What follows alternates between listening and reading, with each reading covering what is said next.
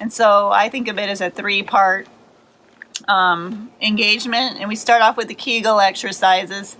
If you don't know how to engage your Kegels or what that is, it's the muscles that you use when you have to go to the bathroom really bad and you hold it in. That's your Kegel muscles. So while laying down on the ground, you want to engage your Kegel muscles. So tighten them up, and then tighten up your stomach muscles. And I'm just putting my hand here so I can feel it engaging. And then you squeeze your glutes. So your core muscles are all the muscles from your stomach all around your spine, inside and out. It's not just your stomach muscles.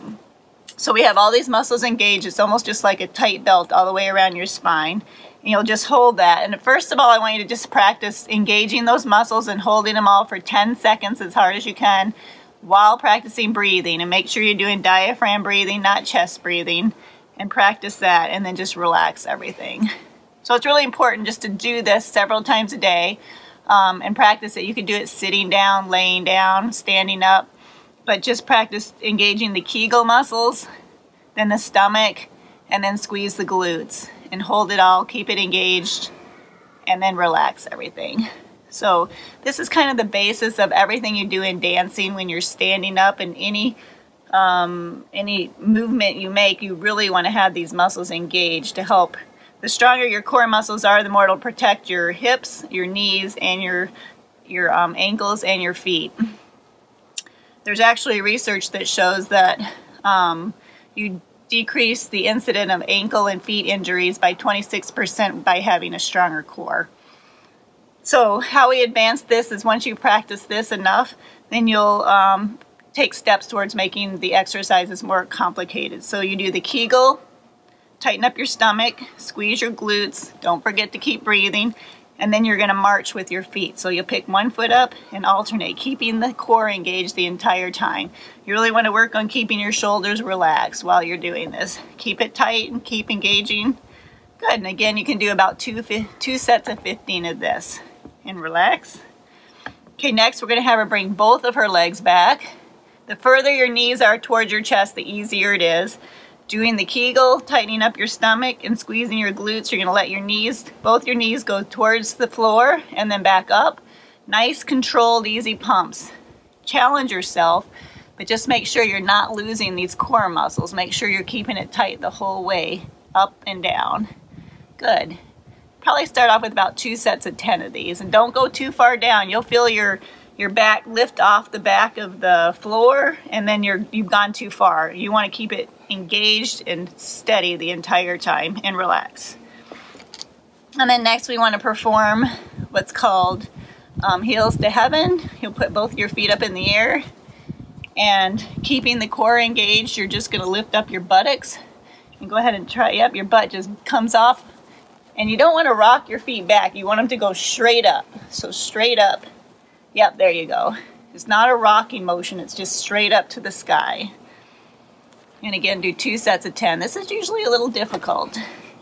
You want to control that and relax. So those are some basic core exercises you can start with. We also want to do sideline clams. Sideline clams with the sideline plank. So go ahead and lay on your left side. On your elbow. You can do these on your elbow or your hand. You'll scoot back just a little bit.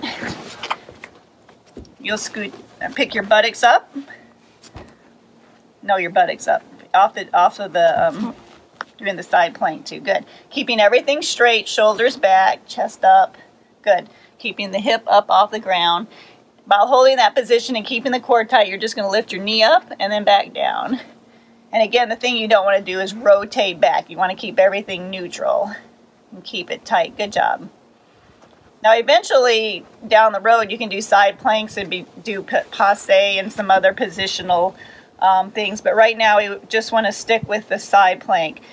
You'll do this on both sides. Probably again 2 sets of 15.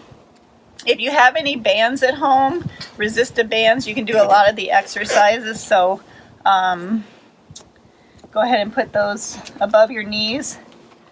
I have a whole series of exercises I like to do with the bands. So if you don't have one, it'd be great to get one. If you need some help, we can, down the road, we can get you some bands for sure. So you're going to go ahead and do the side plank with the band. You can either do it on your hand again or on your elbow. Keep everything straight, chest open, core engaged, everything straight, hips are up off the mat, and she's not rotating back. Good. And again, you'll do 2 sets of 15. Then you can go ahead and stand up and keep those on your ankles. And we're going to have her get into what we call athletic stance or power stance. So a side view would be your knees are bent. Turn to the side, Kylie. You're keeping your core is engaged, chest up. It's almost as if you put a straight rod on your back. Might engage your core just a little bit more. Go down into the squat and tuck your tail in a little bit. There, good. So go ahead and step to the side. Good. Holding that position. You're not rotating your hips, and you'll go back and forth. We call that lateral step. And relax. And then we'll do what's called monster walk. So legs spread apart, squat position, and just walking forward. Not rotating the hips, just keeping your hips forward, then walk backwards. You'll feel a lot of this in your glutes. And relax, good job. We call the fire hydrant. Turn to the side. Bend your knees just a little bit, keep the core engaged, balance on one foot, and then you're going to bring your foot back and out. And just kind of keeping the hips neutral. Don't open up the hips. And press it out 2 sets of 15. You'll do that on both sides too. And relax. Good job.